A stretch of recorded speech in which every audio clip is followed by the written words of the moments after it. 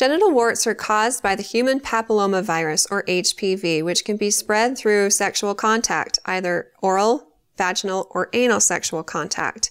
And a person can have warts and not even know they have them. So because of this, if they continue to have multiple sexual partners, that increases the chances that they're catching it because it can be spread when the person doesn't even know that they have it.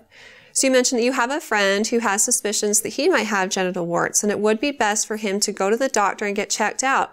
And also any sexual partners that he's had. The doctor can perform an exam and look closely at the different bumps and lumps that your friend has noticed and see if they are indeed genital warts. And if they are, then there are things they can do to reduce the number of warts, although there really is no way to treat them. The virus stays in the body and can pop up over different times in a person's life.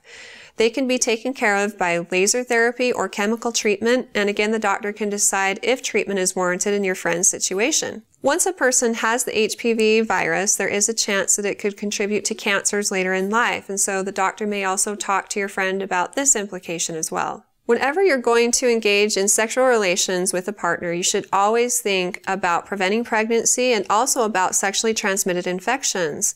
By using a condom, it does decrease the chance of catching genital warts, although genital warts can be found on parts of the genital area that aren't covered by a condom.